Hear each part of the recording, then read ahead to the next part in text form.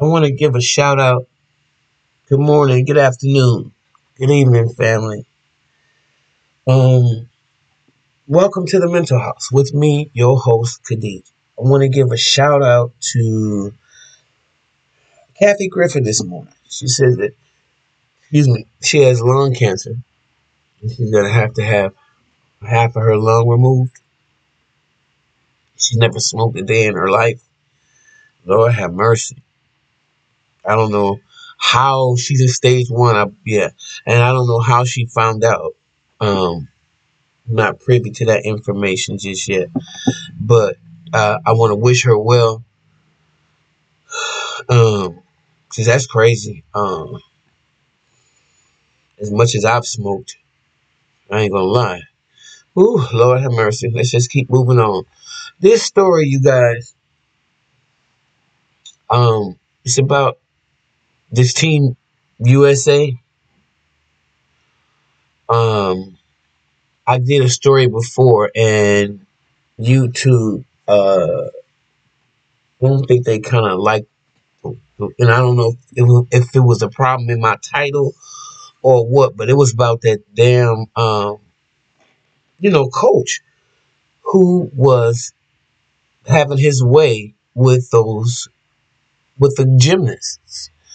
And I think that, I even think Larry Nassar was his name. Yeah, absolutely. Larry Nassar. Y'all know. So you get the memory. Gotta remember.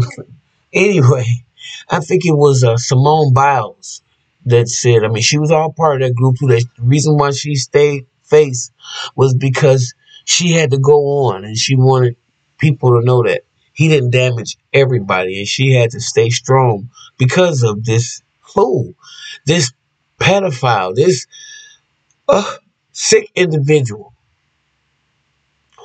But McKayla Maroney won gold with I think that was the 2012 Olympics.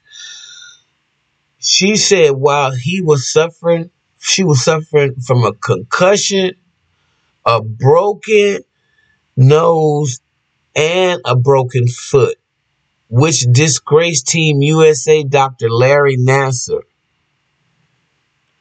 He knew about it, and he lied to the coaches. This dude is just pure garbage. He said it was an old break, Maroney said in an Instagram video. Then Coach Marta Caroli yelled at me saying, "Why are you being so dramatic? This is an old break." It wasn't an old break. It was a fresh break.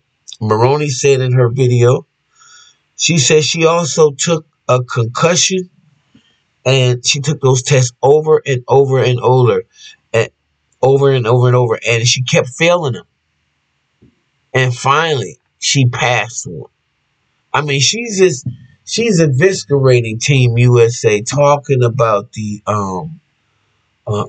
just the way that she was abused, and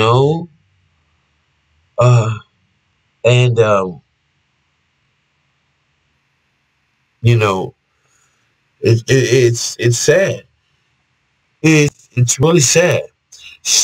Gymnast McKayla, she unleashed on Team USA and USA Gymnastics over the abuse she suffered at the hands of that pedophile, Dr. Larry Nassar. Recall at the age of 15, she was left alone, naked, while he lied on top of her as she sobbed for 50 minutes. 50 minutes. The 2012 Olympic gold and silver medalist lifted the lid on the horror she endured while competing for the national team, claiming that she was banned from seeing or speaking to her parents while traveling with her team. USA coaches whose care she said she was left in, and all the while she was being sexually abused by this Nassar dude. Speaking out in the wake of this year's final vault, the gymnast, now 25, also recalled how she was forced to compete in the London Games in 2012 with a broken foot, a concussion, a busted nose after Nassar lied to her about the extent of her injuries. In a series of Instagram posts and tweets, Maroney peeled back the curtain to reveal the dark realities that young gymnasts have to go through, claiming that she was left starving by her Team USA coaches as a teenager and verbally abused about her injuries because the pedophile doctor had lied about the severity of them.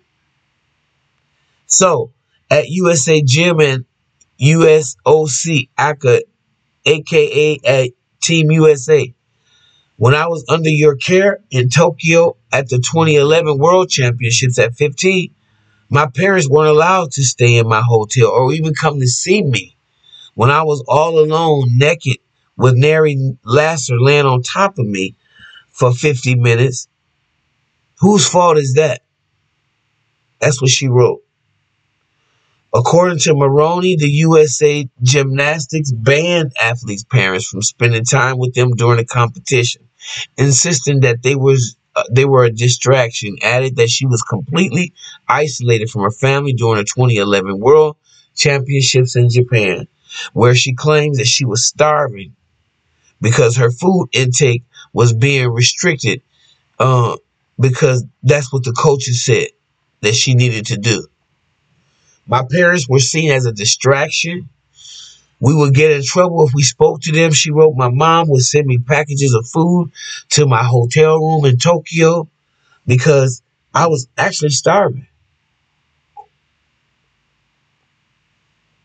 She did everything she could to help me. According to Maroney, she raised the alarm with Team USA coach John Gittert after Nassar abused her in Japan, recalling how she was yelled at for speaking out about the doctor. Added that after being abused by Nassar, she was left to wander the halls of her hotel at 2 a.m. because her roommate had fallen asleep and left her locked out of her room. Oh, no. That's the move. That's what I say about these, I tell a lot of these young girls, I can relate to this story right here. Not because I was a gymnast or anything, but once you expose a pedophile or somebody that or want to leave a situation, it is their job to make you feel as less than as possible in that whole experience. So that's what, and this is probably what she was experiencing. Sharing several videos on her Instagram story, Maroney also revealed that she broke her foot during practice as soon as the team landed in London for the 2012 Olympics. She said because she was jet lagged and dizzy as hell, she was hitting out at coaches for making her, going through the training despite knowing she wasn't at her full of self. She also added that Nassar knew about her injuries, but lied to the team, lied to the coaches, so they wouldn't pull her from the competition. Despite knowing that the shattered bone in her foot could leave her unable to ever even do gymnastics again.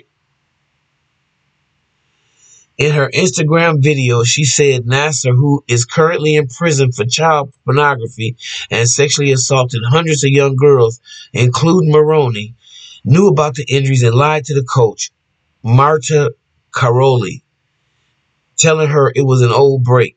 She said that, she also said that, which to me don't matter if it was a freaking old break or a new break, god damn it, the damn thing is hurt.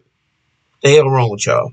She said she also took a concussion test over and over and kept failing until she finally passed one, which enabled her to compete. All this stuff is sheer abuse for this damn fake medal. Martin yelled at me saying, "Why are you being so dramatic? This is an old break." It wasn't an old break, again, as she said. It was a new break, but they didn't care. She ultimately won that gold medal and a silver medal in the 2012 Olympics. After the Olympics were over, she had to have miracle surgery that she said football players get and was told she may never do gymnastics again. Fortunately, this surgery was a success. This is sick. From my experience, speaking up about my abuse is extremely exhausting physically, mentally, and emotionally, said in an Instagram post. I I can understand that, baby. But you have to clear your mental slate. You have to clear this shit out. What happened to us? What happened to you? What made you the way you are? I get it. Now I just wish more people would be honest about what happened to them. You know, because it probably would explain why you're so damn crazy and hateful. Anyway, I regress. From a young age, I was taught to work hard and to persevere. Gymnastics taught me to be tough, resilient, and to overcome all obstacles, she wrote. If you know me, or if you have been following me, you probably have picked up on that I'm just naturally just a positive, bubbly person who leans towards optimism and having faith because that's what makes me happy. So calling out abusers and dwelling on dark, negative pieces of my past felt extremely wrong for me. I hated the depressing tone my life took on and how the media tried to portray me. I never wanted to be seen as a victim. I just wanted Larry Nassar to be in freaking jail where his ass belonged. And the people who enabled the abuse to be held accountable. Just like everybody else, I hope. I wanted to move on and to go back to being myself. But I needed to learn the power of my voice, boundaries, and when to be resilient. Sweetheart, I think you've done them all. I'm glad Nassar's ass is in jail, and it's a travesty what he did. It really is. And so I want to know how y'all feel about this damn Larry Nassar, and just how y'all feel about competing like that just in general, you know? And, it's the same thing in show business. They don't encourage your parents to be involved at all. Because what you're about to experience, unless you have a show business mama, it's no place for a kid. It really isn't. So I ain't telling you what I read. I'm telling you what I know. Okay. And with that being said, tell me what y'all think about Miss McKayla Maroney and the USA team. And I hear that Gymnast is going to Simone Biles is going to compete after all. That's what I heard. So I don't know if that's true. But anyway, tell me what y'all think about Maroney. She helped the team win that goal in 2012. And she also exposed all that hypocrisy that these people had. Leave your comment below. And if you like this video, please like it. Please share it. And please subscribe to my channel. And I'm going to see you in the next video. Bye-bye.